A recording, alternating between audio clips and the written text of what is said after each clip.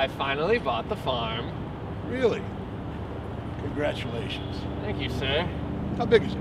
Well, it's big enough to handle my 40 cows, 20 hogs, and 70 sheep. What's that supposed to be? Well, my farm is large enough so that there's always at least 1,500 acres of grass that's ready to eat. Now, after an acre of grass has been eaten, it takes 3 months to grow back so that it's ready for consumption. And every cow eats 10 acres per month, every hog has 5 acres per month, and every sheep has 4 acres per month.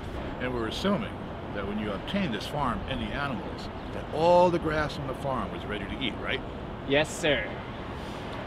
So your 100 cows eat 400 acres of grass each month. Your 20 hogs eat 100 acres of grass each month. And your 70 sheep eat 280 acres of grass each month. Yeah. That's 780 acres of grass eaten each month. Now, it said all the grass on your whole farm was ready to eat at the onset. So we'll call that number T for total. Makes sense. So at the end of the first month, you'll have T minus 780 acres of grass ready to eat. At the end of the second month, you'll have T minus 1,560 acres of grass ready to eat. At the end of the third month, you'll have T minus 2,340 acres of grass to eat. However, at the end of the fourth month, the 780 acres of grass that was eaten the first month has grown back. So from then on, you'll always have T minus 2,340 acres of grass ready to eat.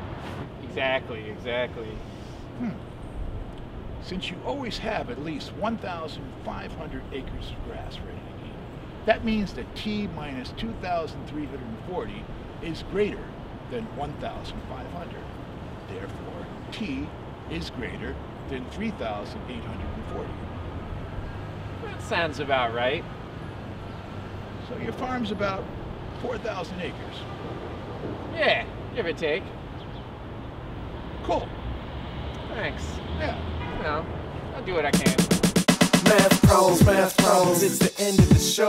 We are letting you go till the next episode. Try to crack the code, keep solving the play. Loosen up, do a couple math problems a day.